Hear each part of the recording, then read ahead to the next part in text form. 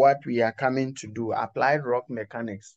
And to put it in a better context, rock mechanics in general, we are looking at design, or perhaps the safety of our designs.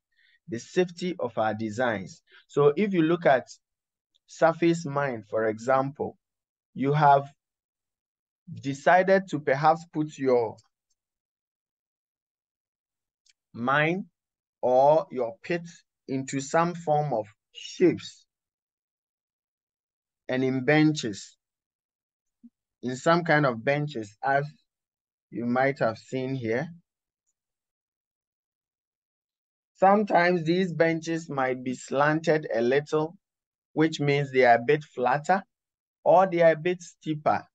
So in that context, what are some of the things that go on behind the scenes that make us make these decisions, or for a geotechnical officer to make a decision and say, okay, with this, we can go ahead and have flatter angles or steeper angles? These are the things we want to have a look at. And rock mechanics is one of the things that play most of the critical role in some of these decision making. So rock mechanics in general, I always say we are responsible for the design safety. So since we are responsible, then we want to start with some basics to understand what rock mechanics itself is, the context with which rock mechanics operates. So rock mechanics, as the name implies, so we are picking the word mechanics. Mechanics itself is a subject that is coming from mechanical engineering or some of the pure sciences. And we are adapting those pure sciences or those pure science principles, then to apply these to rocks. And so with the pure mechanics, what they do is that they see metals and other elements to have some kind of behavior which they use in propounding and proposing all of their theories of mechanics. And then we, the geotechnical engineers, are saying, okay, why don't we assume that our rock is also behaving in a similar fashion so that we can easily adopt some of these principles and make use of. So we then use these principles and apply these principles to rock and see how we can use these principles or these concepts of mechanics to rock. And so we have rock mechanics. And so it is the subject that is more or less concerned or responsible. It is concerned or responsible for how a rock is going to behave when you disturb it or when you apply some kind of disturbance to it. And these disturbances we are talking of could be man-made or natural. And so can we mention some of these disturbances or distractions that are man-made? What are some of the disturbances that we pose to the rock that are most likely man-made? So we drill, blasting, excavation. We have mentioned only 3, but I think the things that we do as man to cause disturbance to the rock are numerous. So then let's move on to the natural ones. Earthquake. Is it weathering, erosion? Flood can be one. All right. So we now know that we want to look at how our rock is going to behave when we do our drilling. How will it affect the rock? And how will the rock react when we have disturbed it by way of drilling? When we have finished drilling, we don't end there. We go ahead to blast. How will it affect the rock and perhaps areas we don't want our disturbances to get to? How will it affect the formation, which in a way can affect our future decisions we are going to make? So we want to be aware. Then the next thing will be when we are excavating, the loading and the hauling process to re-distract this rock material. How is our rock going to behave and how will it respond to this disturbance? That is basically what rock mechanics is about. So it is the theoretical and applied science of what? The mechanical behavior of the rock.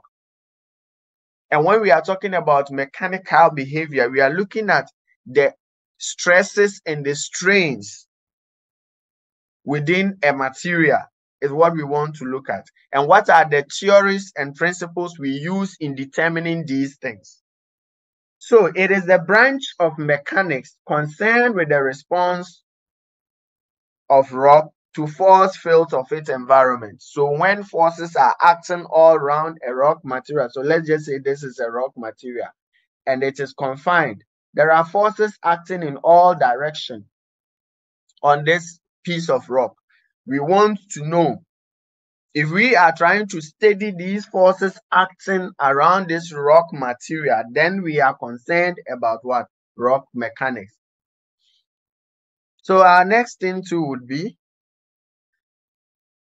so rocks are aggregates of crystals or amorphous particles joined by various or varying amounts of cementing material. So when we say aggregate, we are referring to a couple of particles. Okay, so our rock in the first place was formed as a result of several particles that have come together, several forms of particles that have come together and compacted over years, that has given us or given birth to what we term as what? The rock material. So it is an amalgamation of several material that have come together.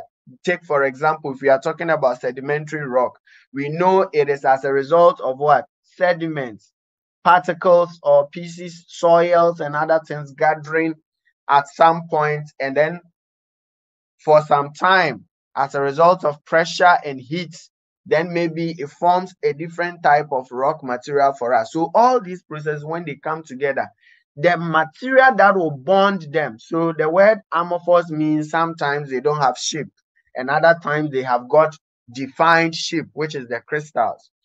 And then the material that will bind these particles. So assuming I have several particles of rocks, and then they are bound together by some element to give me that piece of rock. That is what we are terming as the cementing material. So it is made up of more or less invariable composition, bounded together by forces of molecular interaction. So if I have a particle and another particle, there is this type of force that will put them together. And that force putting the particles together, joining them together, is what we term as the cohesion. And this can arise as a result of direct contact between the particles